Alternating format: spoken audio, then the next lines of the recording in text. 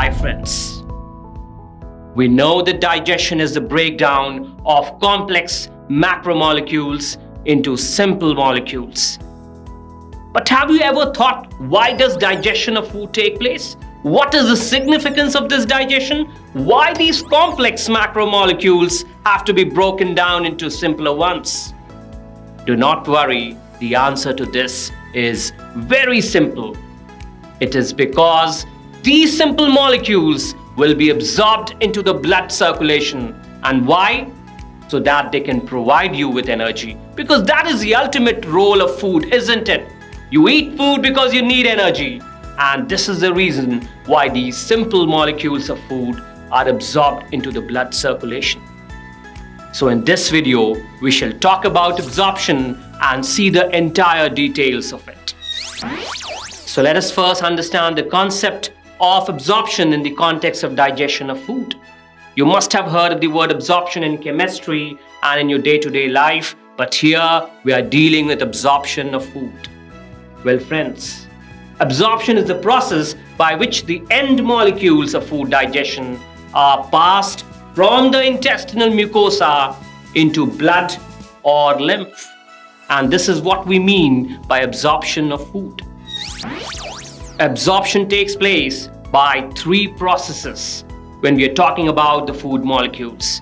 These three processes are passive absorption, active absorption, and facilitated transport. Let us talk about all of these in a little detail. Well, when I say passive transport, I mean that there will be no active energy, that is no ATP required for this transport. When I say active transport, I mean to say that there will be active energy, that is ATP will be required for this transport, and hence this is that process which requires expenditure of energy. The third one, that is the word facilitated transport. This means that an extra carrier protein will be required for the molecules to be taken across the barrier. That means that this process, that is facilitated transport, will require an extra carrier protein for this process to be carried out. So hence we have seen what do we mean by the passive transport, the active transport, and the facilitated transport. Before I start with the absorption of molecules, let me remind you once again that the simpler products of carbohydrate digestion are the monosaccharides like glucose and fructose. The simpler products of protein digestion are the amino acids, and the simpler products of fat molecules are fatty acid and glycerol. So we shall be talking about the absorption of these simple molecules. Small amount of monosaccharides like glucose, amino acids, and some electrolytes like chlorine ions are absorbed by simple diffusion. Well, what is simple diffusion? Friends, we all know that simple diffusion is the process by which substances move from their region of higher concentration to their region of lower concentration. And let me tell you once again that this simple diffusion is a passive transport mechanism, that is, does not require ATP. Hence we see that these molecules have moved across, that is, they have been absorbed into blood circulation by this passive mechanism of diffusion. Some other monosaccharides like fructose are absorbed by means of facilitated transport mechanism, that is, with the help of carrier proteins.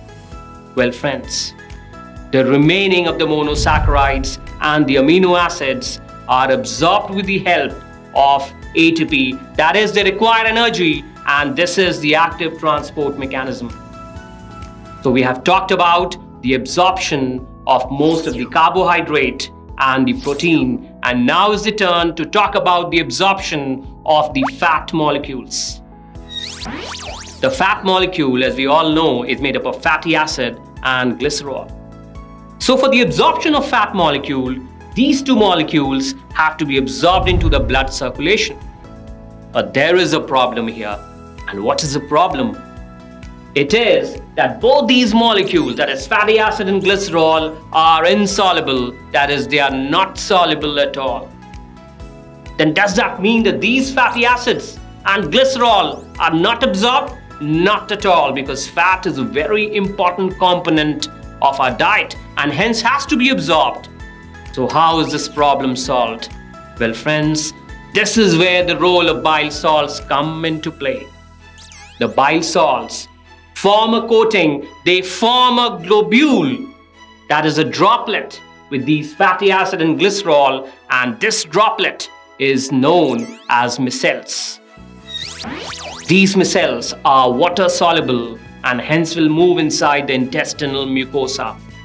So now what happens inside the intestinal mucosa? Well, inside the intestinal cells we will see that the layer of bile salts is removed.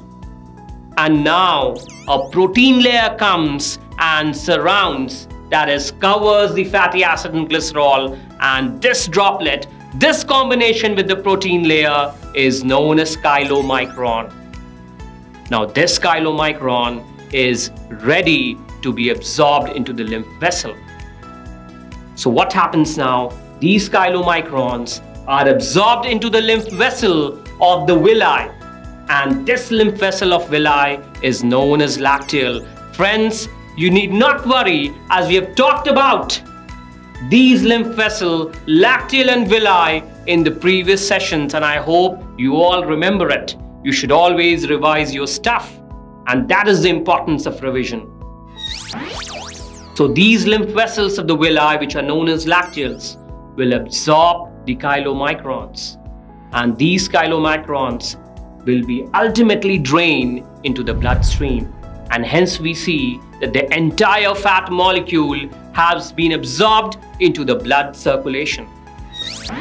Now let me tell you something really very interesting. These chylomicrons are big fat molecules which are white in color. So when these chylomicrons enter the lymphatic vessel of the villi, this imparts the entire lymphatic vessel a milky white appearance, and this is the reason why these lymphatic vessels of the villi are known as lacteals. So friends, in this video we have talked about the absorption of carbohydrate, protein and fat molecules, and I'm pretty sure that you are crystal clear of the concept of absorption, and any questions darted on you from anywhere, you will solve them without a hassle and without taking much time. So let's conclude this session, but before we conclude, let us summarize the important points. Absorption is the process by which the end products of digested food molecules pass from the intestinal mucosa into the bloodstream or lymph. Absorption takes place by three processes, namely the active transport mechanism, the passive transport mechanism, and the facilitated transport mechanism. Small amount of monosaccharides like glucose, amino acids, and some electrolyte chemicals like chlorine ions are absorbed with the help of simple diffusion, which does not require energy. Some amount of monosaccharides like fructose are absorbed with the help of facilitated transport, that is, with the help of carrier proteins. The remaining of the monosaccharides and the other amino acids are absorbed with the help of active transport mechanism, which requires energy. The bile salts form droplet with fatty acid and glycerol molecule known as micelles. These micelles are very much soluble and move inside the intestinal mucosa. Within the intestinal cells, the bile salts are removed and the fatty acid and glycerol molecule gets covered by a protein layer, and this combination is known as chylomicron.